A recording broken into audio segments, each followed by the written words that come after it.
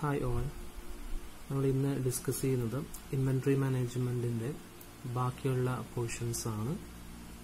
കഴിഞ്ഞ ക്ലാസ്സുകളിൽ എന്താണ് ഇൻവെന്ററി മാനേജ്മെന്റ് എന്നുള്ളതും അതുപോലെ തന്നെ എക്കണോമിക് ഓർഡർ ക്വാണ്ടിറ്റി ഇൻവെന്ററി മാനേജ്മെന്റിന്റെ ഒരു ടെക്നിക്കായിട്ടുള്ള EOQ, എന്താണ് EOQ, എന്തിനാണ് EOQ യൂസ് ചെയ്യുന്നത്, എപ്പോഴൊക്കെയാണ് നമുക്ക് EOQ യൂസ് ചെയ്യുന്നത് തുടങ്ങിയിട്ടുള്ള കാര്യങ്ങളെല്ലാം നമ്മൾ ഡിസ്കസ് ചെയ്തിട്ടുണ്ടായിരുന്നു. എന്നിരുന്നാൽ ഒരിക്കൽ കൂടെ പറയും, നമ്മൾ എപ്പോഴാണ് ഇൻവെന്ററി അതായത് സ്റ്റോക്ക് നമ്മൾ ഓർഡർ ചെയ്യേണ്ടത്, എത്ര യൂണിറ്റ് ആണ് ഓർഡർ ചെയ്യേണ്ടത്, ഇങ്ങനെ തുടങ്ങി അതുപോലെ തന്നെ എത്ര ഓർഡറുകളാണ് നൽകേണ്ടത്, ഓരോ ഓർഡറിലും എത്ര ക്വാണ്ടിറ്റിയാണ് നമുക്ക് ഓർഡറായിട്ട് നൽകേണ്ടത്, ഇങ്ങനെ തുടങ്ങിയിട്ടുള്ള ക്വസ്റ്റ്യൻസിനെല്ലാം ആൻസർ കണ്ടെത്തുന്നതിന് വേണ്ടിയിട്ടുള്ള ഒരു ടെക്നിക്കാണ് എക്കണോമിക് ഓർഡർ ക്വാണ്ടിറ്റി അഥവാ EOQ എന്ന് പറയുന്നത്. പ്രധാനമായിട്ടും EOQയിൽ വരുന്നത് നമുക്കിവിടെ ഡിസ്കസ് ചെയ്യുന്നത് ഡിറ്റർമിനിസ്റ്റിക് ഇൻവെന്ററി പ്രോബ്ലംസ് ആണ്.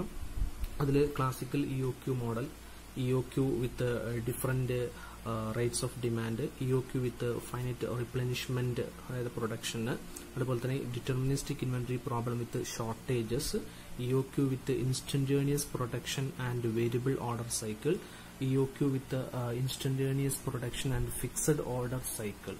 ഇത്രയും പോർഷൻസ് അല്ലെങ്കിൽ ഇത്രയും പ്രോബ്ലംസ് നമ്മൾ ചെയ്തിട്ടുണ്ട്. ഇനി അടുത്തായിട്ട് നമ്മൾ ഇന്ന് ഡിസ്കസ് ചെയ്യുന്നത്, ഇന്ന് നമ്മൾ വർക്ക്ഔട്ട് ചെയ്യാൻ പോകുന്നത് EOQ വിത്ത് ഫൈനൈറ്റ് റിപ്ലനിഷ്മെന്റ്. അതായത് ഇത് മുമ്പ് നമ്മൾ ചെയ്തിട്ടുണ്ട് EOQ വിത്ത് ഫൈനൈറ്റ് റിപ്ലനിഷ്മെന്റ് പ്രൊഡക്ഷൻ നമ്മൾ ചെയ്തിട്ടുണ്ട്. പക്ഷെ അവിടെ ഷോർട്ടേജ് ഉണ്ടായിരുന്നില്ല. ഇതെല്ലാം രണ്ടും വിത്തൌട്ട് ഷോർട്ടേജ് ആണ്. ഈ പ്രോബ്ലത്തിൽ ഷോർട്ടേജും കൂടെ വരുന്നുണ്ട്, അതായത് ഷോർട്ടേജ് കോസ്റ്റ് കൂടെ ഇതിനകത്ത് വരും, CS. ഓക്കെ, അപ്പൊ എങ്ങനെയാണ് നമ്മൾ അതിൽ വരുന്നത് എന്നുള്ളത് നോക്കാം. അതിനുശേഷം നമ്മൾ EOQ വിത്ത് പ്രൈസ് ബ്രേക്സും കൂടെ നമ്മൾ ചെക്ക് ചെയ്യും. ഇത്രയാണ് ഈ ഒരു ചാപ്റ്ററിനകത്ത് നമുക്ക് പ്രധാനമായിട്ടും ഡിസ്കസ് ചെയ്യാനുള്ളത്. ഇവിടെ ഈ ഒരു സിറ്റുവേഷനിൽ, ഈ ഒരു കേസിൽ അസംഷൻസ് എന്ന് പറയുന്നത് നമ്മൾ മുമ്പേ ചെയ്തിട്ടുള്ള അതേ അസംഷൻസ് തന്നെയാണ്. അതിന്റെ കൂടെ ഈ ഒരു ഷോർട്ടേജും കൂടെ വരുന്നുണ്ട് എന്നുള്ളതാണ്. അതോടൊപ്പം ഫൈനൈറ്റ് റിപ്ലനിഷ്മെന്റ് അതായത് പ്രൊഡക്ഷൻ എന്ന് പറയുന്നത് കൃത്യമായിട്ടുള്ള എണ്ണം അവിടെ നിശ്ചയിച്ചിട്ടുണ്ട്. ഇത്ര എണ്ണം എന്നുള്ളത് അവിടെ പറയുന്നുണ്ട്. അതിന് P എന്ന് പറയുന്ന യൂണിറ്റ്, P യൂണിറ്റ് കൊണ്ടാണ് അത് അവിടെ നമ്മൾ ഡിനോട്ട് ചെയ്യുന്നത്. സോ അതിന്റെ ഇക്വേഷൻസ് എങ്ങനെയാണ്?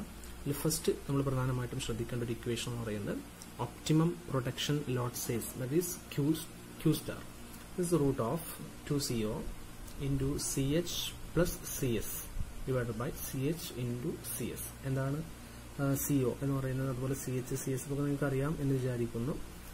Then P that is P ആണ് നമ്മുടെ ഇവിടെ പ്രൊഡക്ഷൻ എന്നുകൊണ്ട് ഉദ്ദേശിക്കുന്നത്, എത്ര യൂണിറ്റ് ആണ് പ്രൊഡ്യൂസ് ചെയ്യുന്നത് എന്നുള്ളത്. D എന്ന് പറയുന്നത് ഡിമാൻഡ്, നമ്മുടെ കമ്പനിക്ക് റിക്വയർഡ് ആയിട്ടുള്ള എമൗണ്ട് ആണ് D എന്ന് പറയുന്നത്. അപ്പോൾ ഈ ഒരു ഇക്വേഷൻ ഉപയോഗിച്ച് കഴിഞ്ഞാൽ നമുക്ക് ഒപ്റ്റിമം പ്രൊഡക്ഷൻ ലോട്ട് സൈസ് കിട്ടും. Then optimum level of shortage equation Q star into 1 minus D by P into CH divided by CH plus CS. ഈ ഒരു ഇക്വേഷൻ അല്ലെങ്കിൽ ഈ ഒരു ഇക്വേഷൻ ഉപയോഗിച്ച് കഴിഞ്ഞാലും കിട്ടും. ഇതെല്ലാം അത് അറിയാത്ത കാര്യങ്ങളൊന്നും ഉണ്ടായിരിക്കില്ല, എല്ലാം നമ്മൾ മുമ്പേ ചെയ്തിട്ടുള്ളത് തന്നെയാണ്. Then optimum production time Q star divided by P.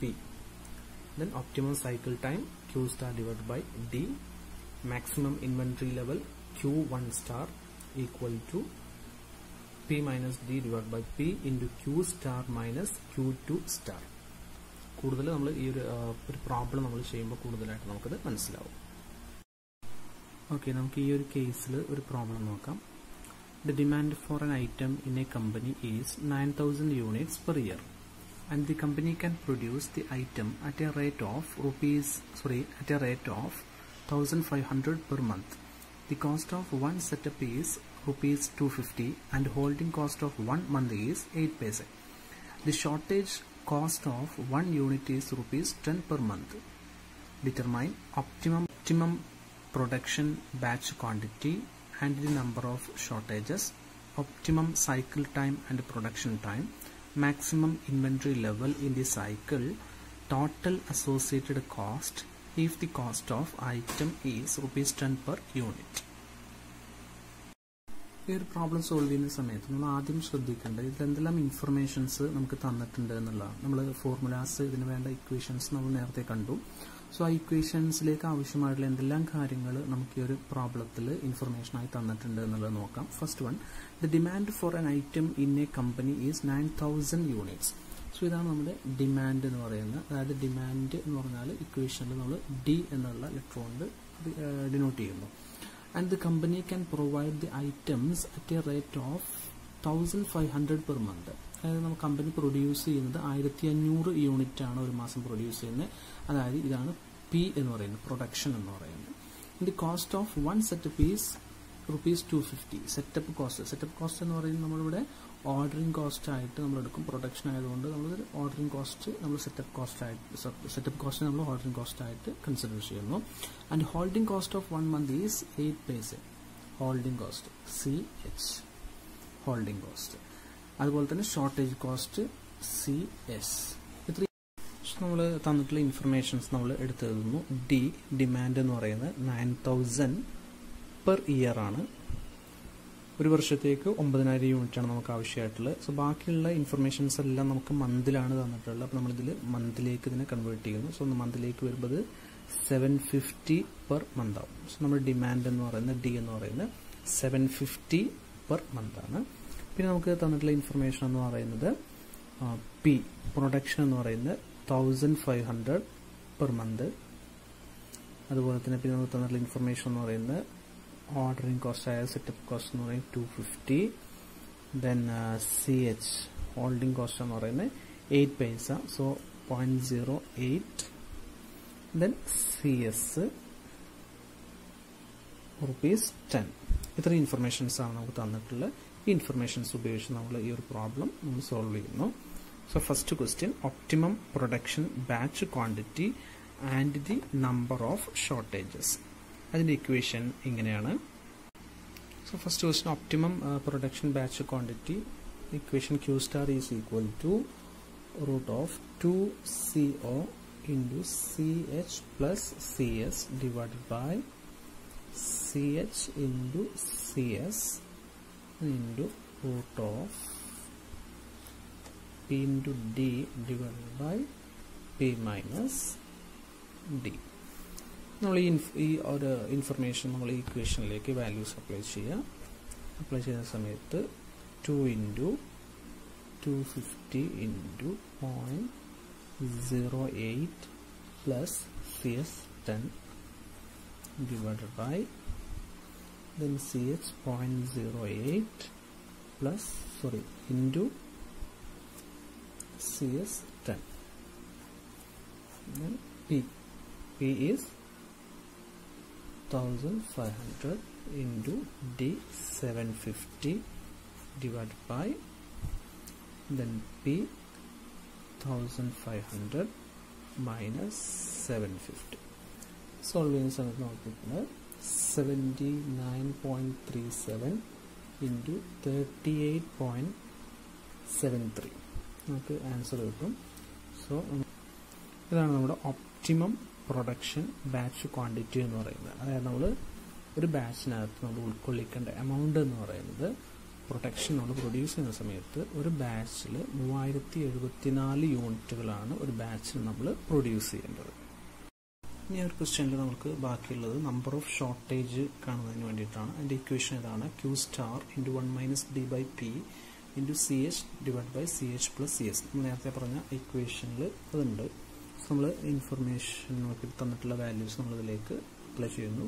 Q star നമ്മളിപ്പോൾ കണ്ടെത്തിയിട്ടുള്ള 3074, then 1 minus D 750 divided by 1500, then CH 0.08 divided by 0.08 plus 10.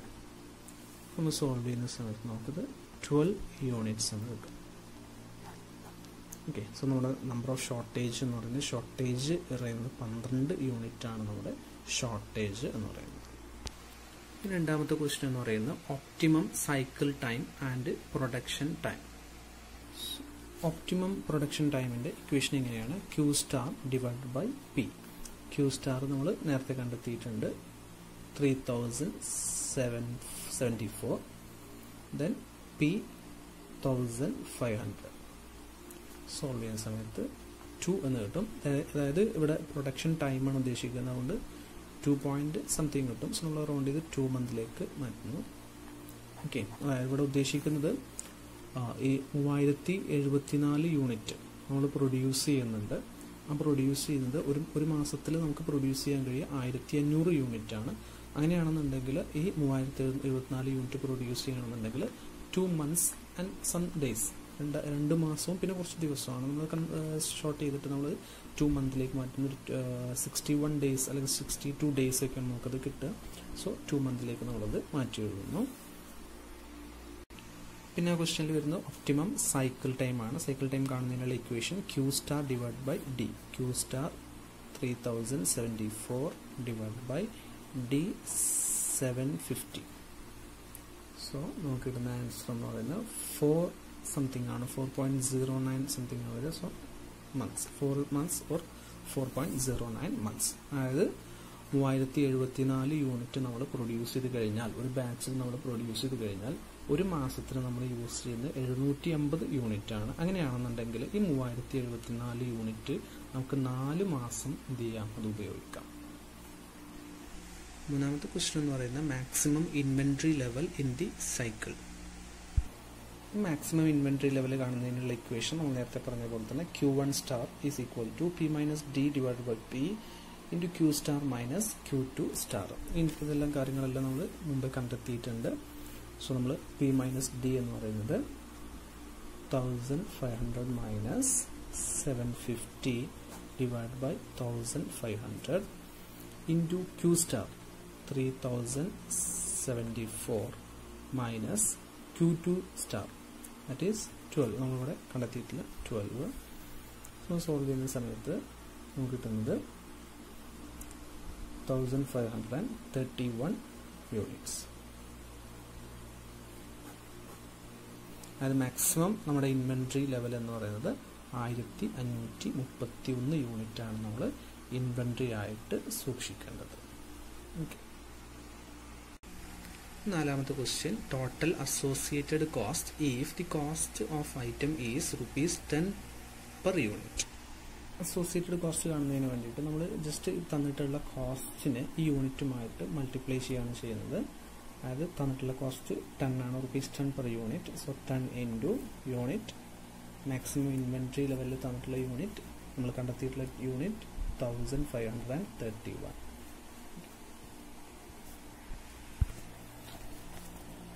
15,310. So ഇതാണ് നമുക്ക് കിട്ടുന്ന ആൻസർ.